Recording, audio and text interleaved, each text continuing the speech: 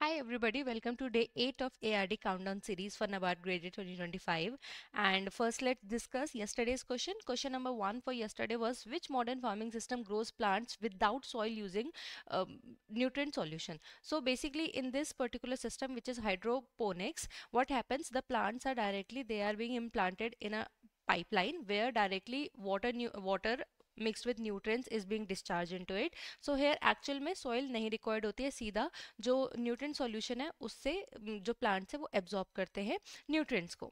Coming to question number 2, precision agriculture is also called. So precision agriculture is also known as digital agriculture. Why? Because it uses AI and data technology for it to function. The aim is that using all the technologies like GPS or image satellite imagery or other such AI tools to actually survey the particular area properly, so that accordingly what are actual inputs that are required, only that is given. So input cost is very less and we have the desirable productivity.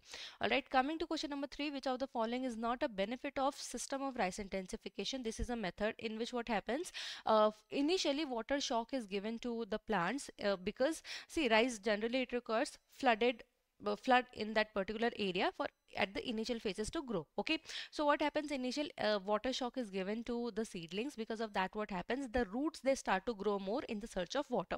Now when the roots have been elongated, normal water quantity is being discharged into the field. Because now there are more roots and longer roots, they would absorb more nutrients and because of that what would happen, more and more shoot formation या tiller formation होगी वो होगी. The more the shoots or tiller, the more grain will be developed in that particular plant. So this is the whole concept of SRI. Here if you look, actually 20 से 100% yield increase देखा गया है. Reduction in 90% of seed use भी देखा गया है इसमें.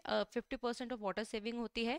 Elimination of need for transplanting, this is not a benefit of SRI because transplanting is done here also, but it's just in conventional method. 20 to 30 days approx after transplanting is done, but here in this case around 8 to 12 days after it is done. But the catch is that in the conventional way, in clutches or clusters these seedlings are being grown, but here individual seedlings are grown. That is why that 90% reduction in seeded is because of that. And finally, yes, it has economic benefit with less input.